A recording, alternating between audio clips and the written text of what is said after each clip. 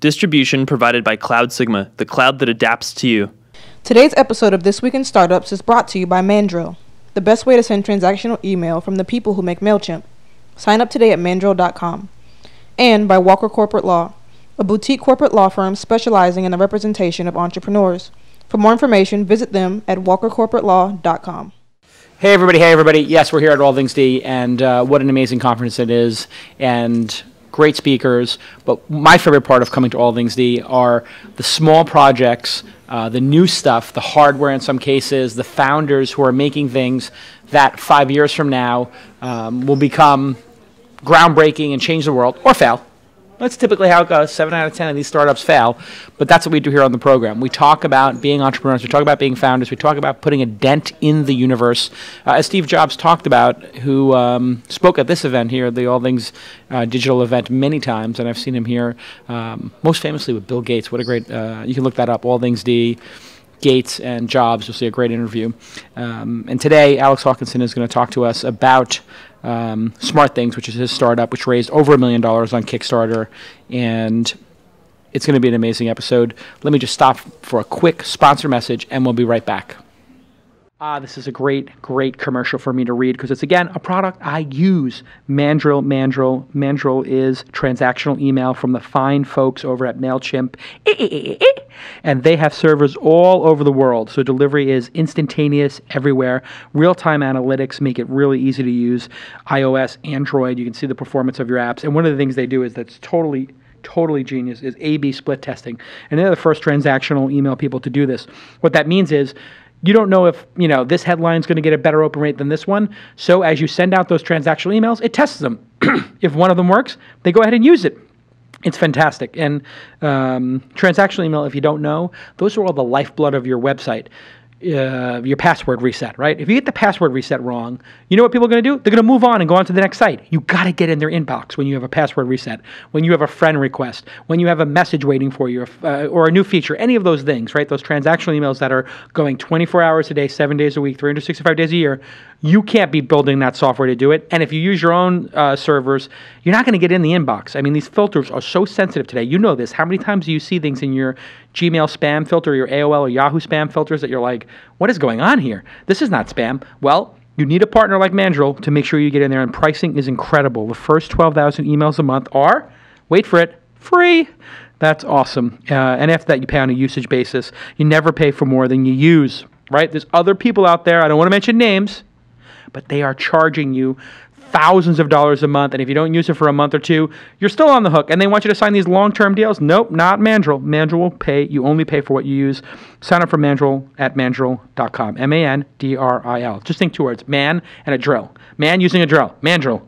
Okay, mandrill.com and Mandrill app on Twitter.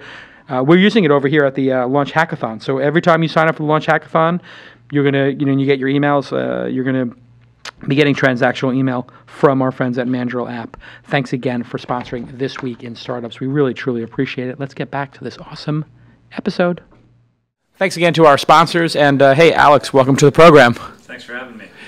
So, the Internet of Things, we've heard about this for a while, years and years and years, but you actually decided to productize the Internet of Things. And this is the product here. But before we get into the product, how would you describe this concept of the Internet of Things? When did you first start hearing that buzzword? For me, I wasn't aware of the buzzwords. I think it sort of started as a meme before I was conscious to it. Yeah. It started with a personal problem. I have my family has a little mountain house, and a couple of years ago we arrived and there's all flooded and frozen over, and started with this a personal project. I wanted to install a sensor that would let us know that had happened again in the future before it became a big issue. Not prevent it, but just at least let you know. Let it know so we could call the guy two miles down the road that could have solved a $50,000 problem for us. So it started with a personal issue, and as I dug in, realized what a big opportunity it is that, there's this hardware renaissance going on right now, and sort of every object that can be connected will be. And I think we sense it in things like Nest and Fitbit and other things, and that there's this a massive diversity of new connected things in our everyday lives that are arising, and sort of the implications of that are pretty profound. And you mentioned a couple there, Nest doing thermostats, so you can take out your iPhone and you can see what the temperature is in your house. You have Dropcam doing cameras, you can see what's going on in your house. And I think even for pools, I was talking to my pool guy today, and he said for $2,000 you can see what temperature your pool is on your phone. I said, yeah, I think for $2,000 I'm going to dip my foot in the pool and find out when I get home. But this is all being driven by the smartphone or by circuits that are small enough to put Wi-Fi into devices? What's driving this? I think, there's been, of course, efforts around sort of building control and automation and home automation and things like that for a little while, and none of them have really taken off. But I think that what's different now is a few things. And the biggest one is the smartphone revolution. I mean, I think that you never would have dialed into your dial-up account and waited to hear your front doorbell ring and wait to open the door from your computer. It's just not practical, versus you're carrying now the perfect sort of access point for this. I think of it as the physical graph, that's arising, and you want to have it all at your fingertips. And it's both the tool, but also the mentality it creates. If you're a user of a smartphone, the typical curve is within a couple of months, it's sort of the remote control for your life, your media and your communications and your banking and your life. And so when people see what we're doing and some of these things now, they sort of have an expectation mentally that their stuff should be connected in the same way. And so that's the biggest. There's some other technical trends, hardware, cheaper to manufacture and prototype new hardware, things like 3D printing and other things that are making it accelerate faster, better radios, Moore's Law, and cheaper chips. Right. That all makes it easier, but I think the biggest one is sort of the smartphone, is the bow wave. So you have this idea that there has to be a central hub and a platform for the devices to talk to each other. Nobody had really done much work on that. Yeah, it's interesting. A hub wasn't a part of our vision, and it's even long term. It's not that you necessarily need a hub. I'll describe that in a second. But we came to see that there needs to be, just like people were publishing websites and Google didn't exist yet, and it sort of took a Google to put it at your fingertips and form the knowledge graph. And then there people were online, but it took platforms like Facebook and Twitter to sort of create the social graph and all the ramifications.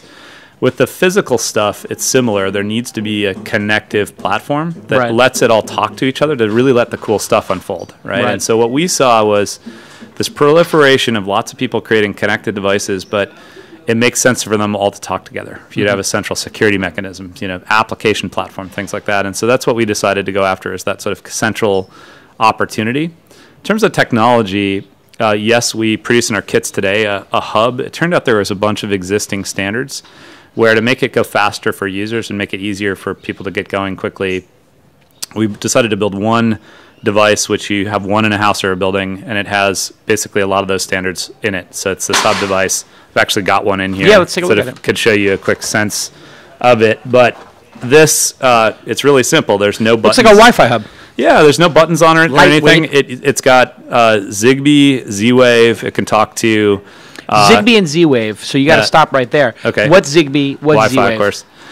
There's existing standards for sensor networks and home control and automation, building control, and things like that. And so that's Zigbee? That's Zigbee. Z-Wave's another one. It's a more proprietary protocol, but there's a lot of existing Zigbee and product Z-Wave, types. who made those, and how long have they been around?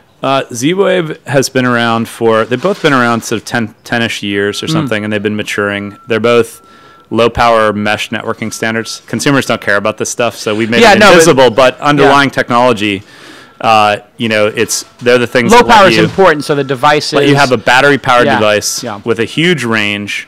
It can talk to other devices to mesh its signal, so you can get a much bigger range through construction materials, and sort of run on a battery for a couple of years with sending data regularly and stuff like that. What would be an example of one of the devices that would connect over that mesh network over Zigbee? So Zigbee, you said, is the standard? Zigbee is an open standard. There's lots of chip manufacturers. Z-Wave's similar. It's got a lower range, but it's only one chip manufacturer, but there's a lot of products out. So the hub acts as a sort of a router for all of those networks simultaneously, and there's about 1,000 device types that can work with SmartThings already. And what would be the top 5 that people would be interested in? Things that you're used to in your life today. So a switch that you can turn on and off that you can put in your wall, and it looks like a regular switch, but it can also be controlled over the platform. Okay, so I could plug in a coffee machine into the plug and then have the plug and the power. Yep. And then flip that plug, just toggle that plug on and off to make it a coffee. And then there's in-wall switches and dimmers, there's locks, there's thermostats, there's shade controls, there's sensors of all kinds, so sense motion and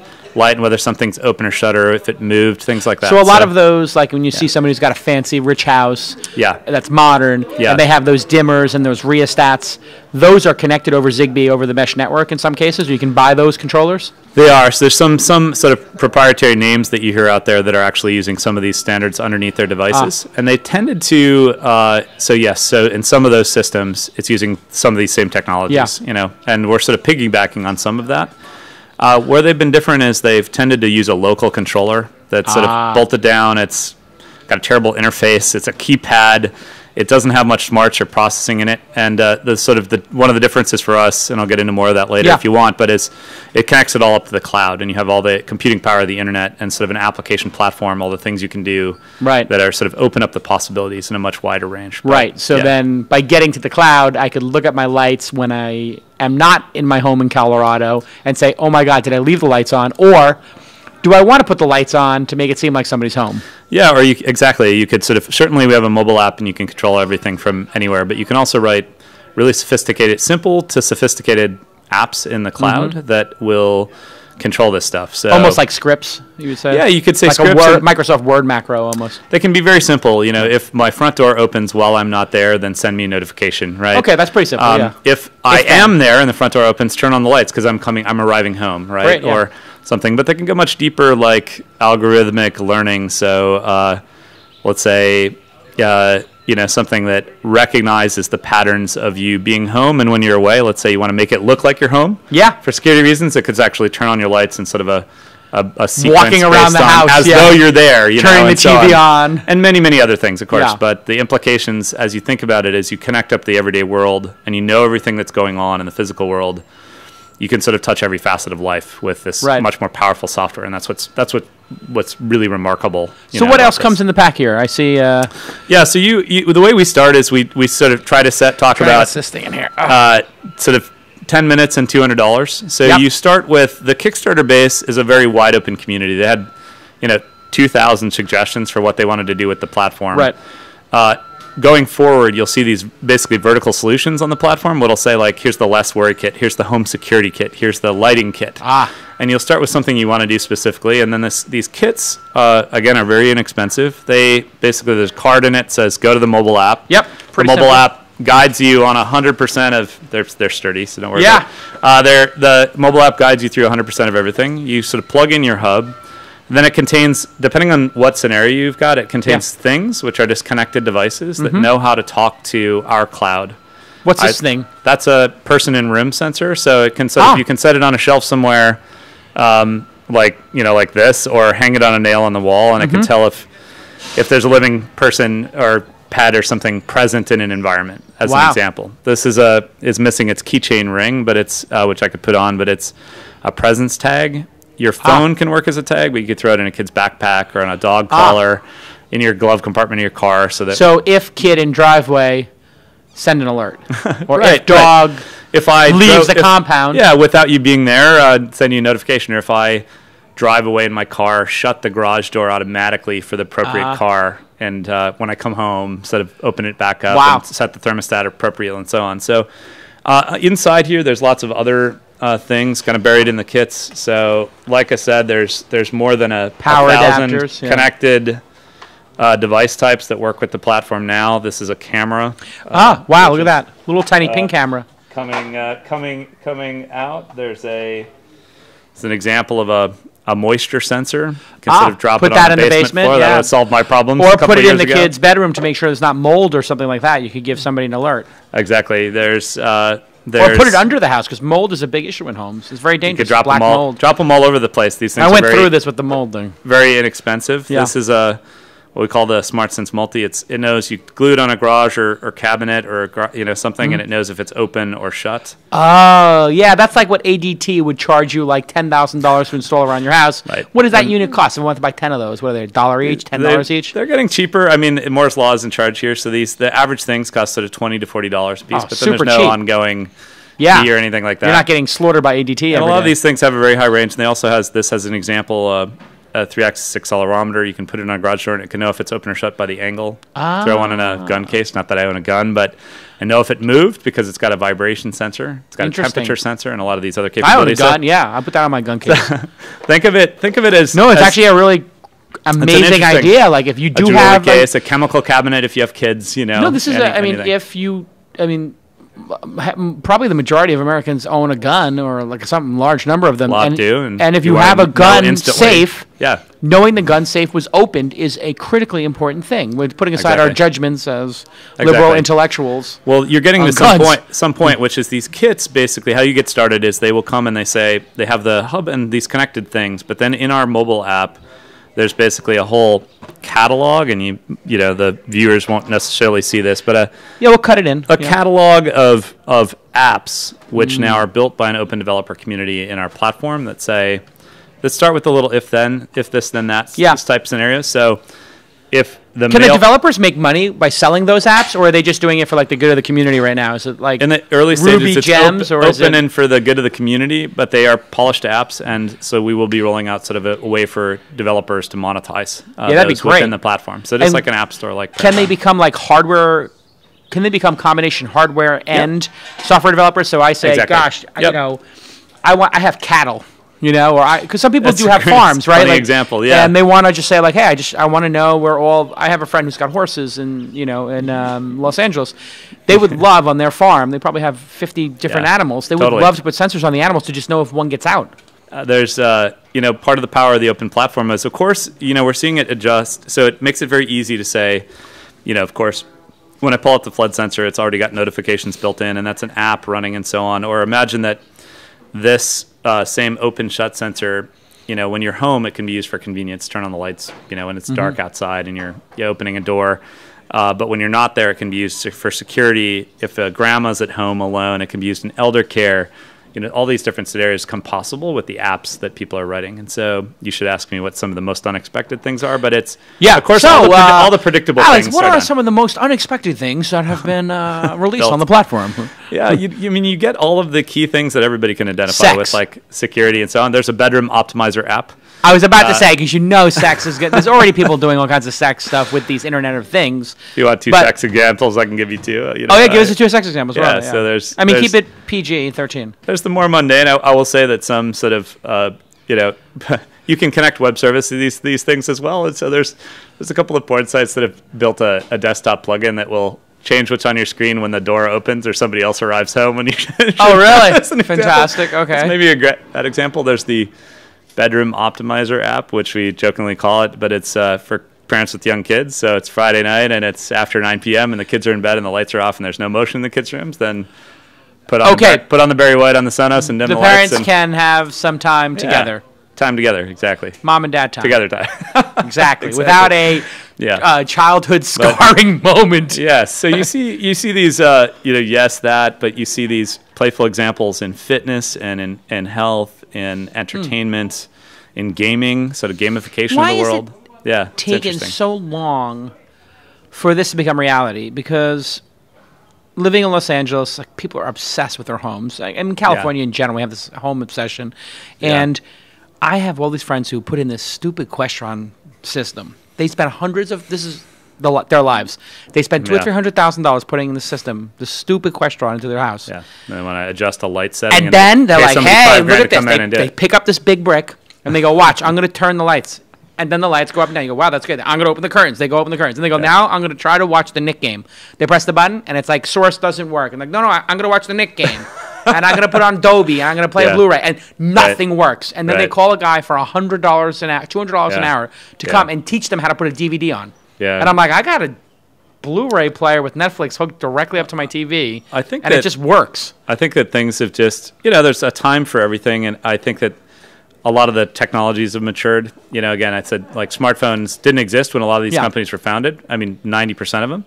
And that changes everything. You have this in your hand. Cloud platforms weren't as mature. So an open platform, application developers being used to building lightweight software, these apps like the app stores didn't exist. And so you decided not to make it proprietary and not to just absolutely abuse the customer base. You went with a different philosophy. Absolutely. I mean, I think that's the question people do. They just lock people into the system. You're saying don't lock anybody into the system. We let are 1,000 flowers bloom. How do you make money then? We are open top to bottom. So I mean, our sort of organizing theme for the company is making the world smarter together. Is what we think there's an opportunity to bring together users, developers, and inventors of new connected devices and make it possible for. So then, how do you guys ultimately make money? Yeah. So we there's a couple of pathways. One is basically e-commerce. So we're making it very easy to discover these new scenarios. We're creating a marketplace for both connected devices and for new apps. So in the platform, you can discover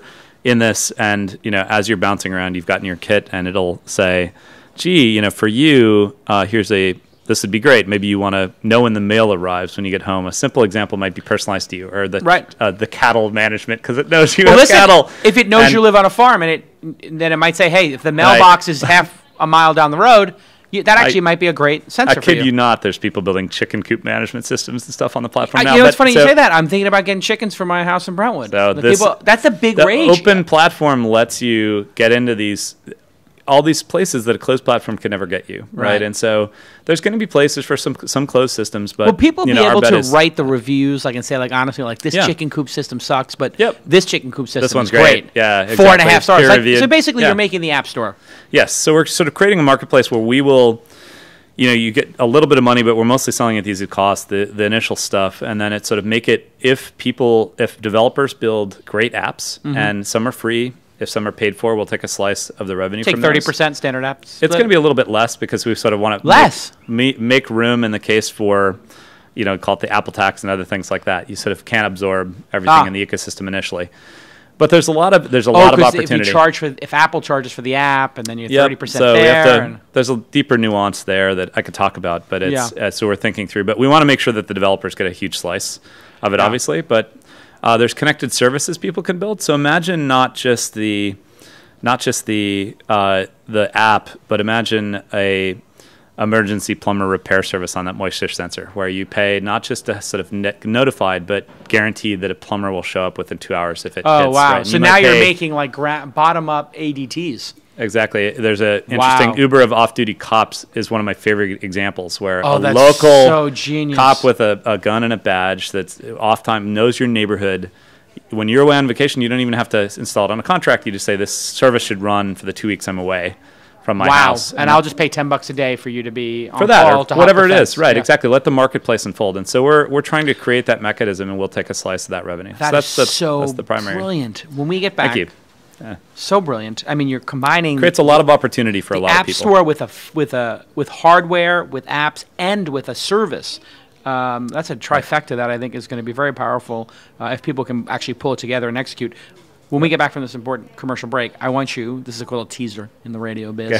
And I'm supposed to This is the other thing. I'm trying to learn how to be a professional radio host. So I'm supposed to say, "Hey everybody, you're listening to This Week in Startups. I have Alex Hawkinson on the program of SmartThings, the founder and CEO of SmartThings. You can follow him on Twitter at @Hawkinson. It's like NPR or something. Yeah. Anyway, when we get back from the commercial break, I wanted you to talk about how you raised over $1 million on Kickstarter. There's only there's under 100 people who have done that, maybe under 50 who've done that. Yeah. And what that day was like when you woke up and all of a sudden, or did you even sleep when this thing is going to 100? We saw it when it went over. We didn't wake up. I want to start with that moment when we get back from this very important message. What a great episode we're having, and I want to take a moment to thank Scott Ed Walker of the Walker Corporate Law Group. He is a boutique. He has a boutique law firm that specializes in founders and startups. I know a lot of founders who've used him. He's awesome, and he believes in fixed fee pricing. What that means is you're not going to get that PDF every month from your attorney that you open up and it's okay, I could be in for $600, $6,000, or $60,000. You're going to know what your bill is going to be. And as an example of that, he worked with their client, Mighty Text, which got a great write-up in TechCrunch, by the way, and they engaged Walker Corporate Law for their $2,900 all-you-can-eat startup package, then used them for their seed financing, and then for their stock option plan. Additional services include mergers and acquisitions, licensing agreements, and terms of service and privacy policies.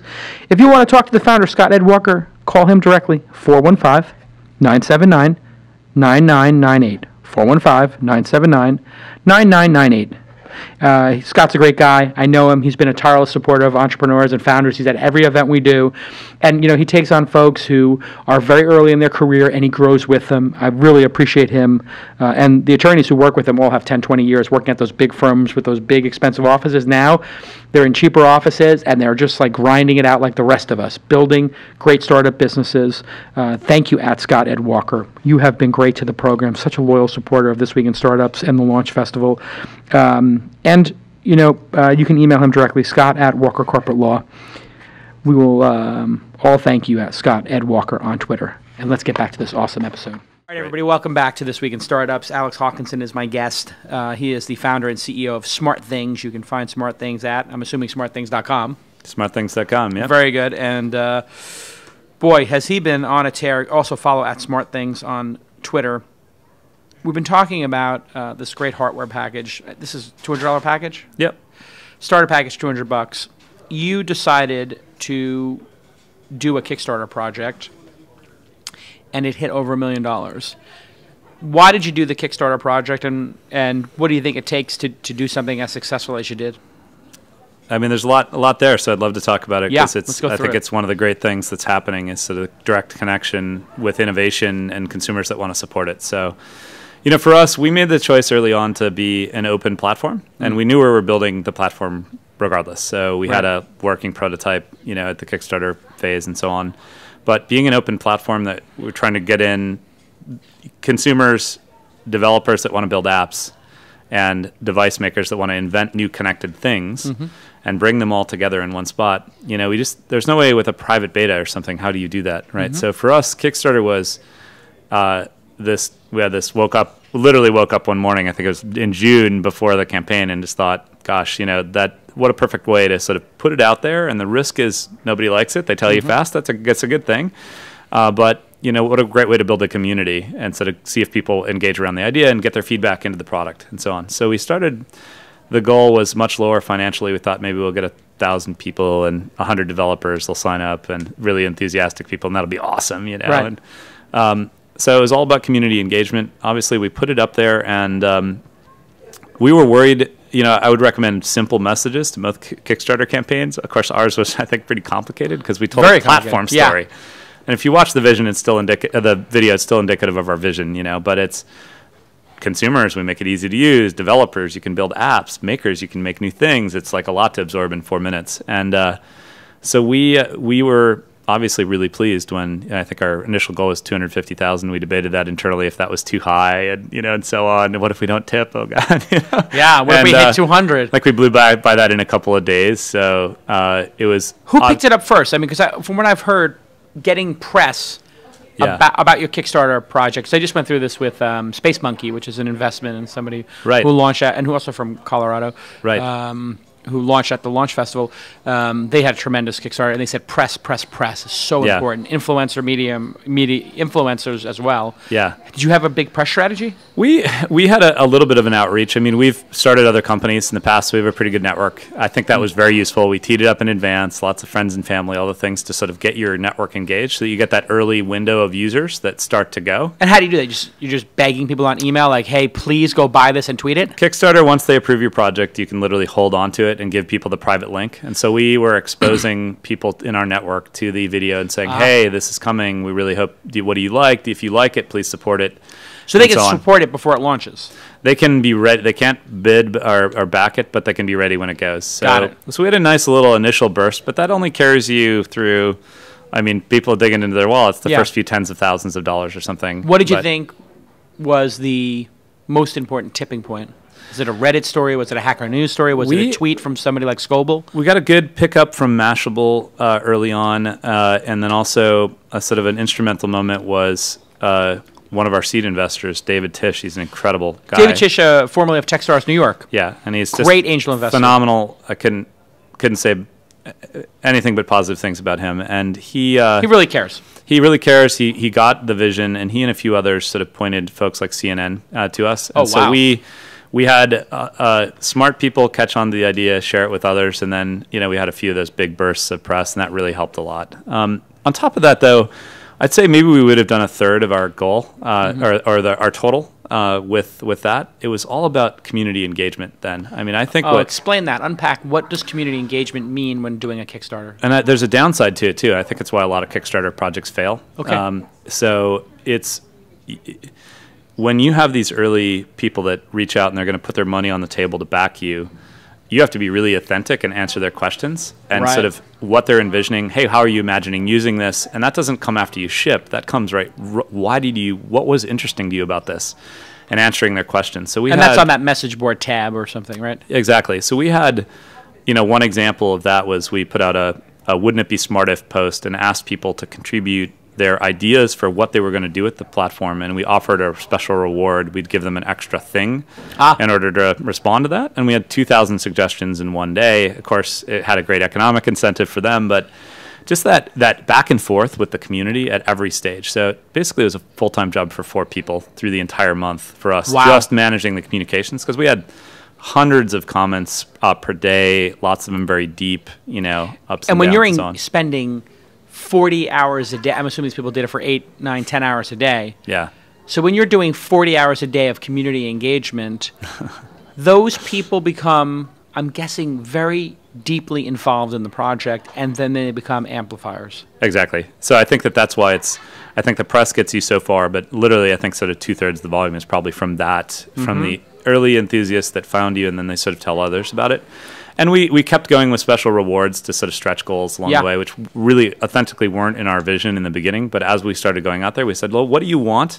Well, gee, if we get this higher volume, we can achieve that, we think. Right. So, on the downside of that, just to unpack that piece of it, it's that I think a lot of these Kickstarter projects are 2 guys and an idea, right? They don't have the working prototype yet for real, and they put it out there, and then that level of community engagement just crushes them. So they literally make no progress on the actual building during the month. So that 40 hours a day, they've got only 20 hours a day to put to it, so they're underwater. They're not building it, so they're already behind from what they expected when they jumped in. So they didn't forecast the community engagement, and sort of makes their own nightmare that if they flip back, if they're really small, they also may not have enough energy just to respond to folks. And, there's a lot of, you have to have a good idea and things too, right? You can't, you have to have a lot of things, going the wind behind your backs. But we've seen a lot of people with good ideas not be successful, and I think it comes down to some of those parameters. You raised $3 million in seed funding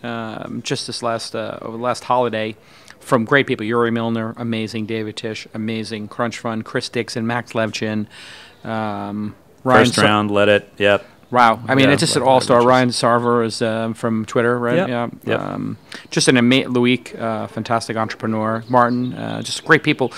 Aaron Levy, wow. Yeah, I think we have some of the best seed investors in the world. So how did you get that done? Were those people, do you think those people were fans of the product and wanted to use it? Do you think the Kickstarter success made it easier for them to invest?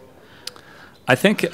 or just your spectacular leadership as an entrepreneur. Certainly, what was that last piece is the most important. No, putting that aside, I think Kickstarter doesn't hurt. That obviously gives you a lot of visibility, to it. So that certainly sort of opens the door. Did the VCs and the entrepreneurs come to you cold after seeing the Mashable and the Kickstarter? Did they say like, "Hey, I saw you raised $1 million on Kickstarter. What could you do with $3 million more?" A little bit. I like that. Some inbound inquiries, right? That's and then great. There's, of course, a network between them, and they talk to each other and so on. But, what I'm struck with is just the power of a big idea. I'm at the point in my career where I feel like I've burned time solving the wrong problems in the past and still built a decent business. But this was the one where we as a team, we founded 2 other businesses together. We're like, what is the biggest, most interesting problem we could possibly add value to? And why is it important, though, as an entrepreneur to go after something big? You talked about your previous 2, I'm assuming, wins. Yep. But they were smaller wins. Yep.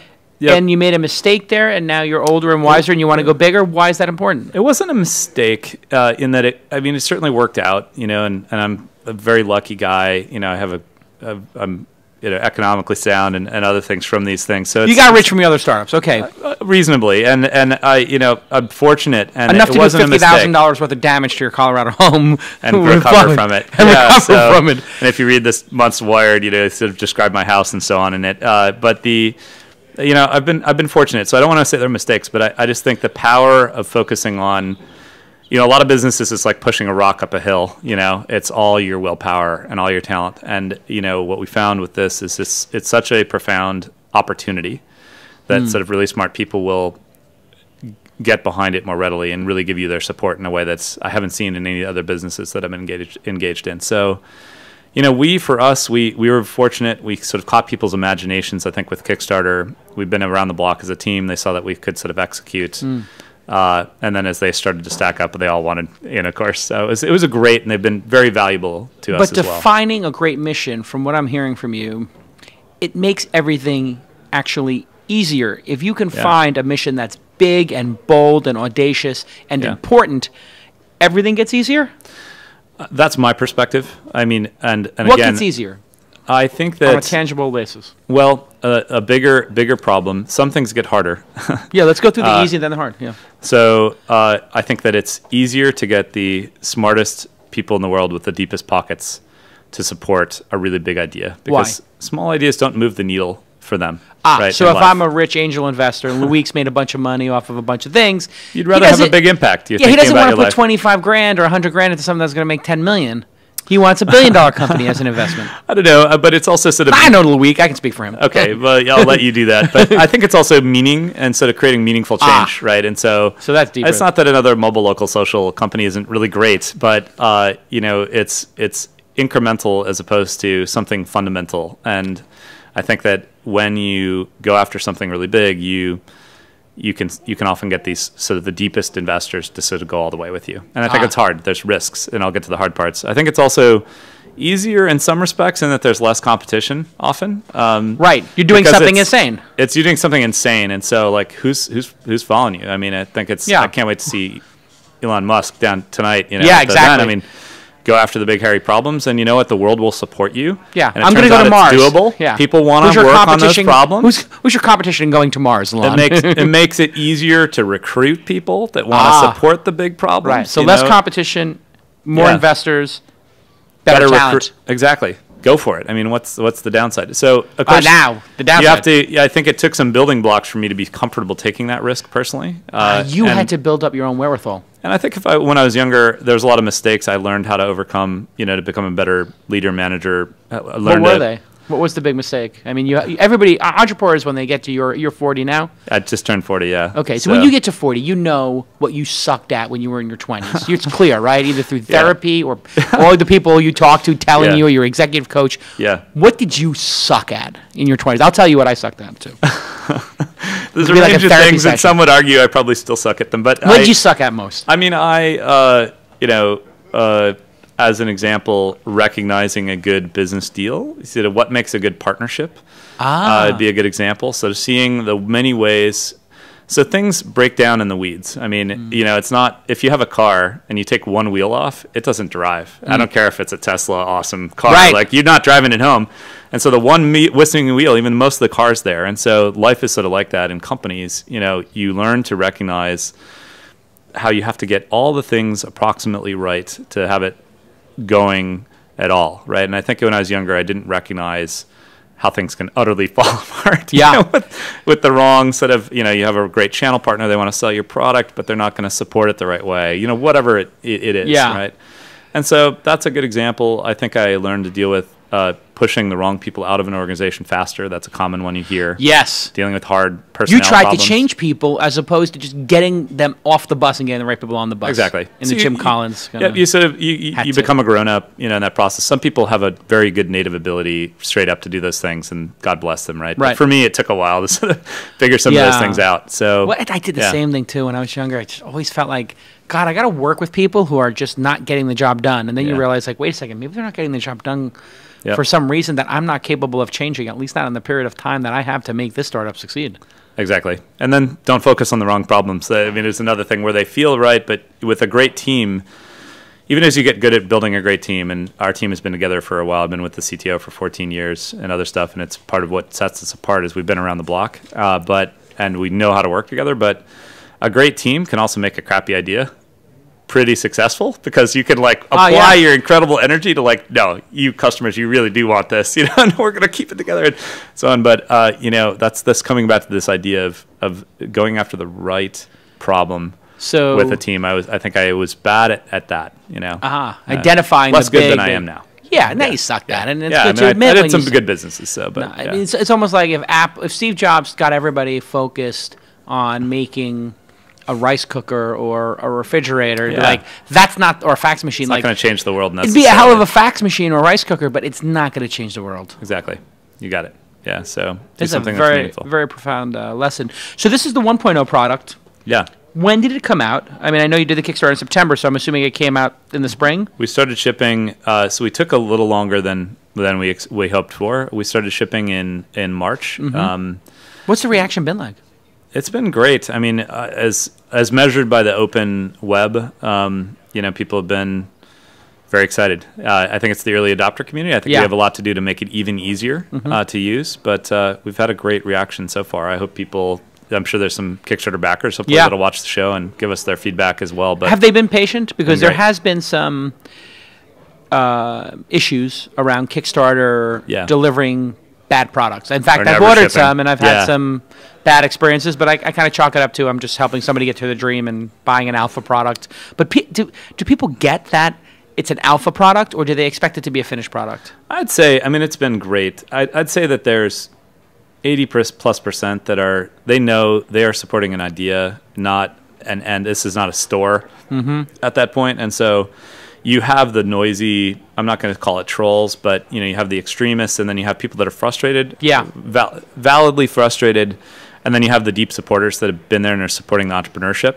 and so on. And so they balance each other out as long as you stay engaged in the equation, because those people that know you're engaged and keep trying, that community engagement continues all the way through execution, right? If you're silent, that's the death of you, and because the negatives take over and the folks that are behind you. So we've had that ongoing community engagement throughout, a lot of Kickstarter projects. We set our bar pretty high. I don't know. I mean, a lot of Kickstarter projects don't have this fit and finish. They show up in a manila envelope with some bubble wrap, no note, doesn't even, you're trying to remember what you backed, and stuff like that. And we've tried to set a very high bar for the app experience through the platform. And do you think this is a problem for Kickstarter? I mean, there's a lot of Kickstarter haters out there. I'm not amongst them, but there is a perception that a lot of people don't get that they're backing a dream, not a finished product. They look at it as a store. You think that's a problem? I mean, I think Kickstarter is... I got a couple thoughts on that. I mean, I think that it is a problem. I think Kickstarter is moving away from supporting sort of product development companies in a lot of cases. They're more in the arts and indie stuff, and there's a big money and great stuff in that. It's their roots. Wholeheartedly, that's great. But I think they're also... And so they're changing the qualifications. You have to have a working prototype. You can't just show renderings and hope and stuff like that.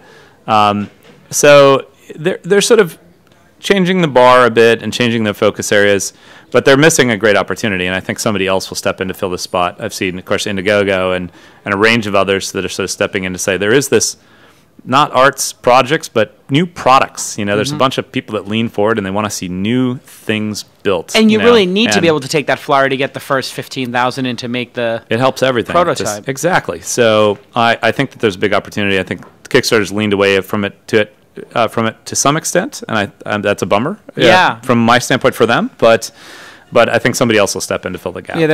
Their success has become so tremendous that they have a market of the people, and so they're not, I think, taking full advantage of that. But that's their prerogative and their choice. So when 2.0 comes out, do you do what's that? What's it going to do? It's going to be cool. Well, no, I don't want you to. I know you obviously got to keep that for your press, and entrepreneur. I don't want you to tip your cards. You should save that.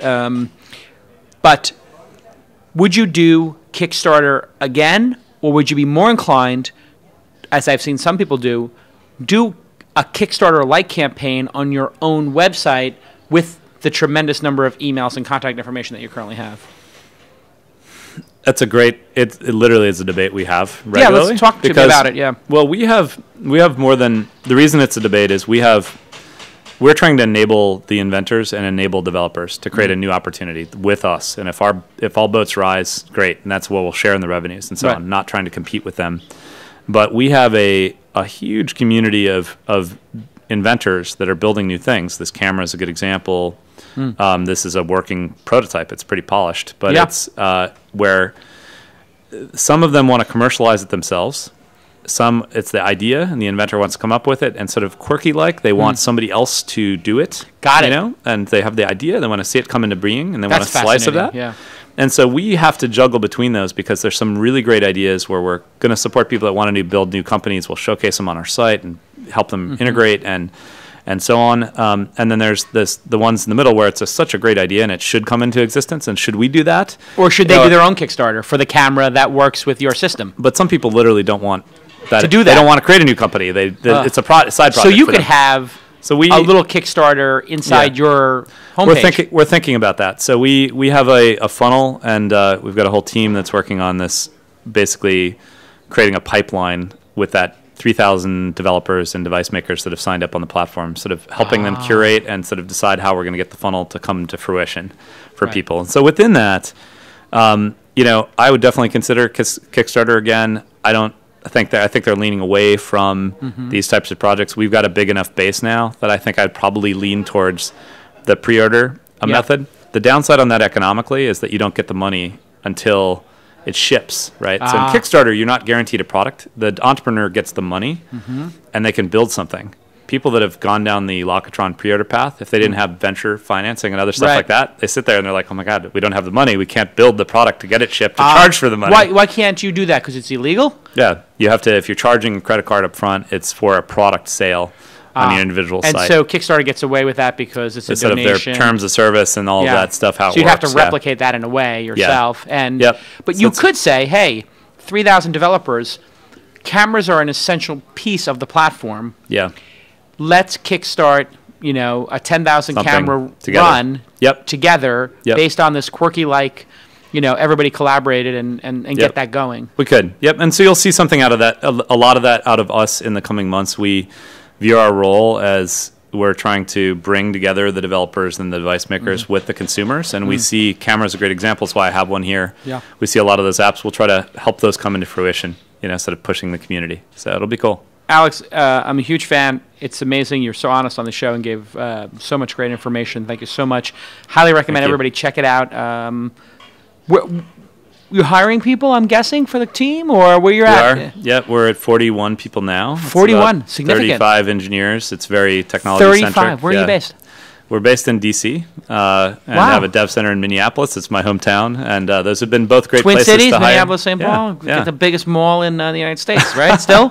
Yes, and a lot of hardworking Nordic people. So they got the hamster trails there, right? Yes. Between the buildings, what does it get? Negative 20 and 30 there. It gets cold in the winter. It gets really nice in the summer. They literally have hamster trails between the buildings in Minneapolis, they call them skyways, but it looks like a hamster trail city. Yeah, and you can basically walk block to block to block on the third floor of every building. It's cold. They're coping with the weather, but it's so you have a development team there? Yeah. That's groovy. It's been, you got to look for talent in the places that it exists, and for us, so we're headquartered in DC. We have this dev center in Minneapolis as well. We're going to be hiring all over the place, I think, eventually. Right now, a lot of that depends on the ramp economically and our sort of next round of financing, which we haven't announced yet at this point. But given the success right now, it's going to be easy for you to raise money.